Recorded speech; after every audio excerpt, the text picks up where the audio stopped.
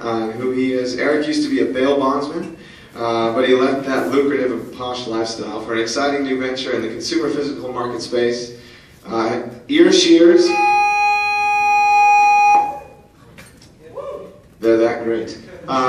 Ear shears are his flagship product and make trimming ear hair a breeze. He says it's really an untapped market of which I'm thankful to be dominating. He also goes by mad clouds all over the internet, which is symbolic of his hatred for moisture. So please welcome Erik Bye.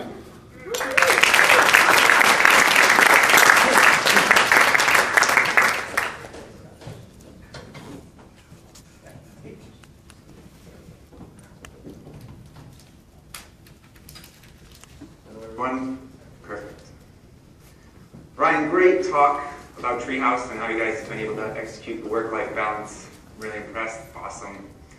If we could get together after and call my manager, that'd be great. We don't need him.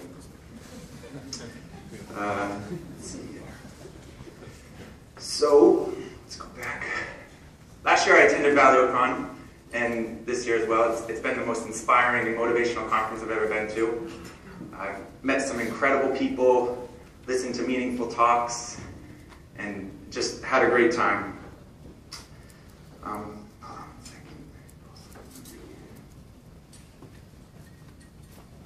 So when Drew asked me to present my story this year, I was truly humbled and excited. Getting to know just a few of you has been so rewarding. Today I'm going to talk about Ellie's Games, which is a series of educational games I've developed specifically for my daughter as a little side project. A little bit more about me. 28. I live in San Marcos, which is about 40 minutes north of here.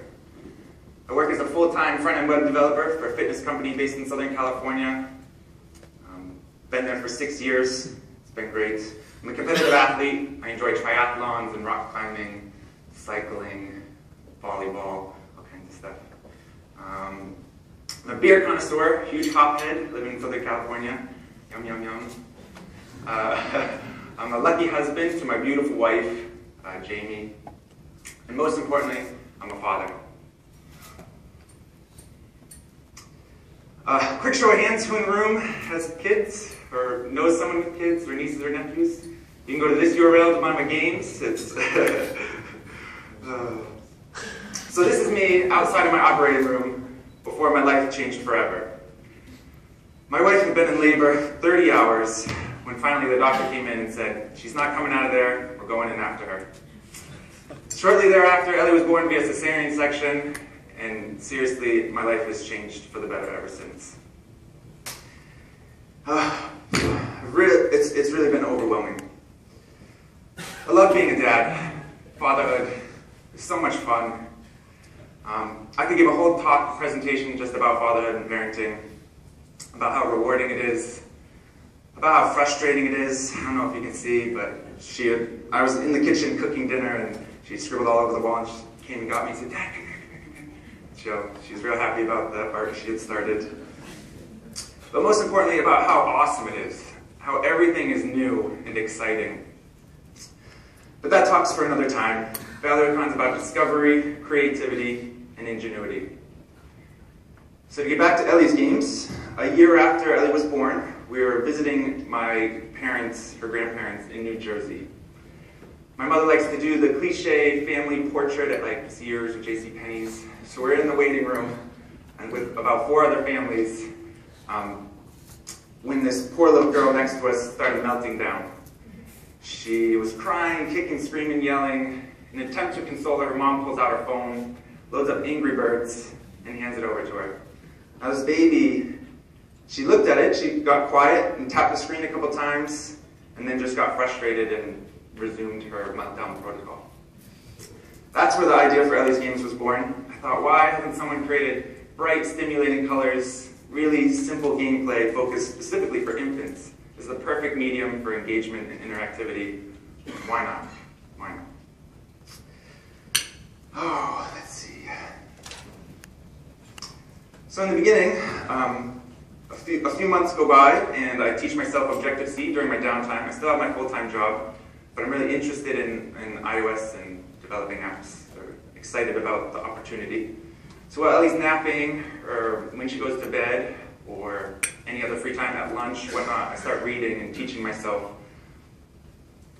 One day we were on the floor playing, and we were rolling a ball back and forth to each other. She's like, I don't know, 14 months, somewhere in there.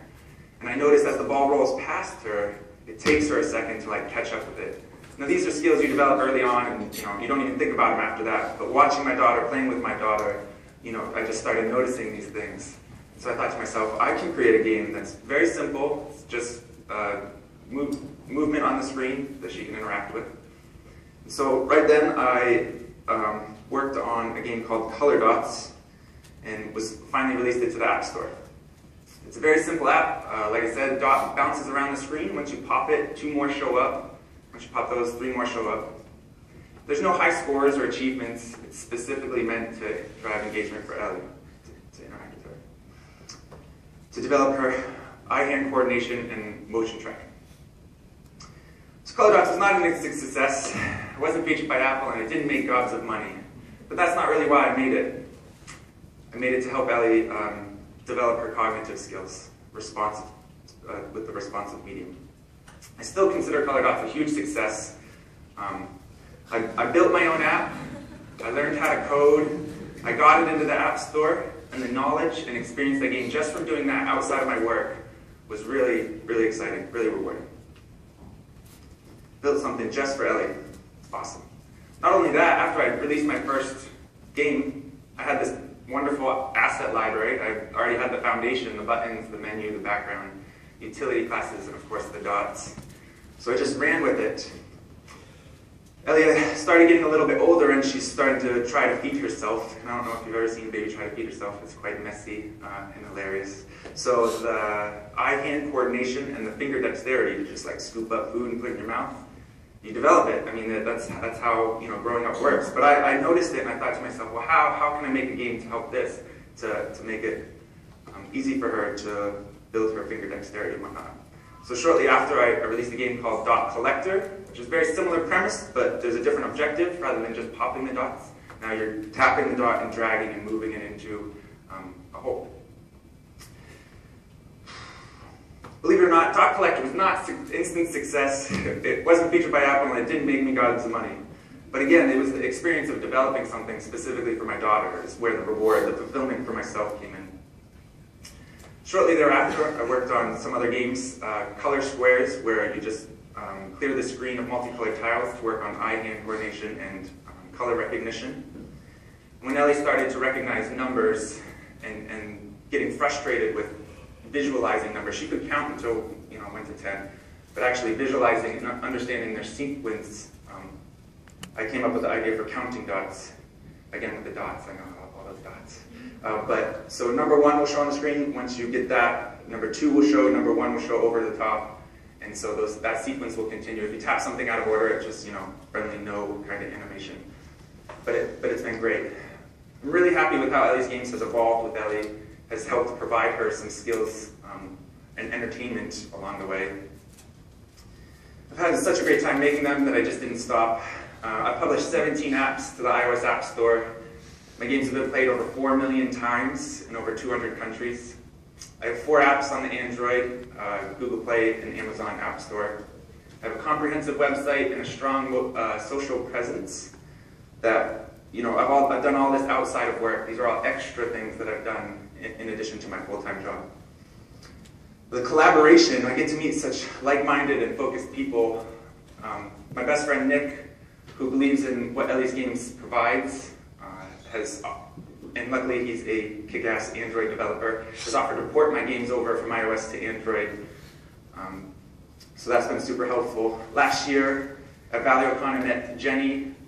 She makes a series of photo books or picture books for her kid called Peekazoo. Anyway, we got to talking, and she explained like keywords and how important keywords are if you're not featured.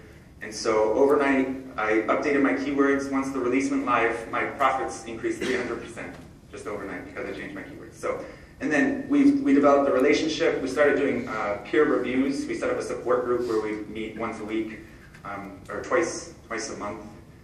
And we just kind of review our objectives, talk about what we've accomplished, what's worked, what hasn't, and just continue to inspire and engage with each other was very helpful. Social, I found someone online who's passionate about my brand, what Ellie's Game stands for, and she's volunteered her time to help me manage the social presence, because that is just a whole job in itself. I can spend hours doing it myself. A wonderful photographer, Aldrin Estachio, really close friend. He lives in the area. We've worked on Pick a Book series, which is high def animals and fruits. And then, of course, the most talented guy I know, Kid Cam with Drew. It's been awesome to work with him. So just surrounding myself with these, passionate people, all outside of work, it's just really, it's helped me drive harder and learn more than I ever would on my own. So some unexpected rewards have been like the experience and the knowledge, as I've said, outside of my job.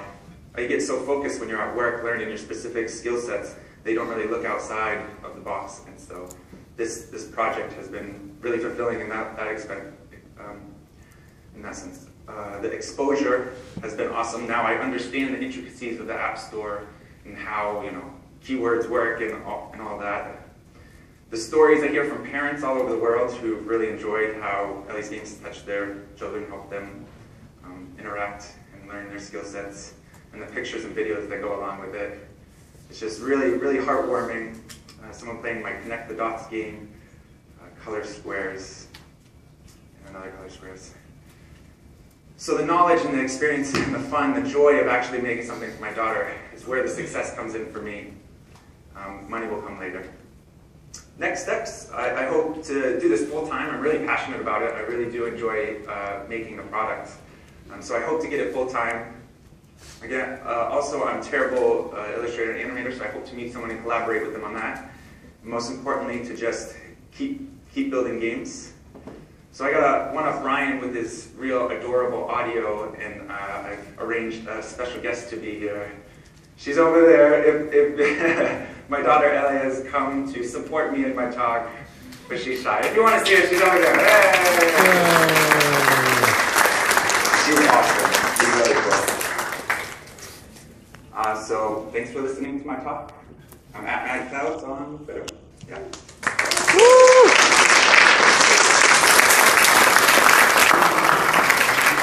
Thanks, Eric. Does anybody have any questions? Here, I'll give you the microphone, sorry. So I'm just a bit curious. So how do you get the time to work full-time, be a triathlete, be a great father, and just sort of learn Objective-C on the side? That's a great question. It's tough. It's tough. You have to make those conscious choices like, well, do I want, when I'm sitting down to watch TV, I can, practice some things, multitask in that sense. But you have to make the decisions like, well, am I going to go to sleep or am I going to, learn an extra hour? So just finding the time and making the time and staying focused on it, that's been really helpful. Someone else have a question?